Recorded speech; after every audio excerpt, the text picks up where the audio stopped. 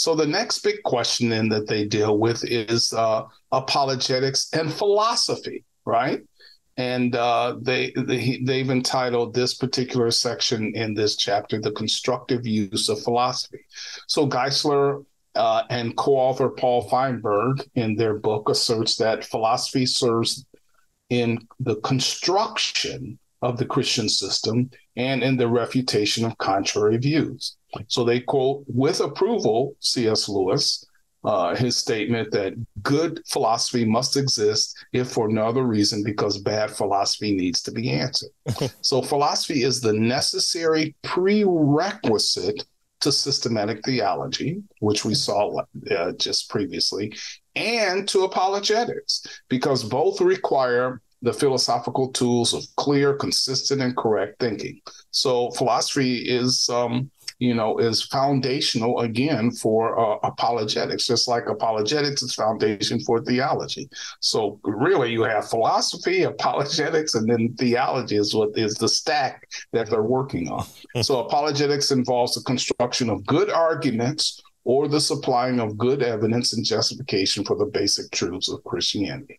So philosophy is foundational for a good apologetics is the argument here. You need to be able to think clearly. You need to be able to think consistently. You need to have correct thinking in order for apologetics to be effective.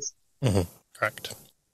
Well, Stuart Hackett, an evangelical philosopher whose students include William Lane Craig, identified philosophy with apologetics perhaps as forcefully as anyone has. Hackett notes that the philosophy deals with such questions as the possibility of knowledge, there's our epistemology, our theory of how we know things, the ultimate nature of reality, metaphysics, and our proper conduct in light of reality, ethics.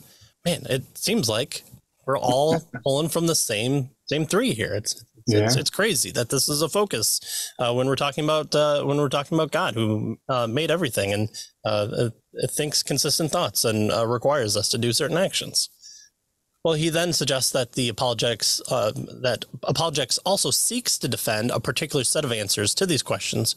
In the broad sense, apologetics is practically coextensive with the whole philosophical enterprise. So what we say about God affects what we know about Schrodinger's cat. So it's mixed in there with everything. So again, different schools of thought for apologetics could levy certain inaccurate claims against other approaches. But the classical model isn't just dividing the scope of nature to say these things are of God's and these things are of philosophy that we can kind of know by setting him off to the side. It's not at least what Hackett is saying.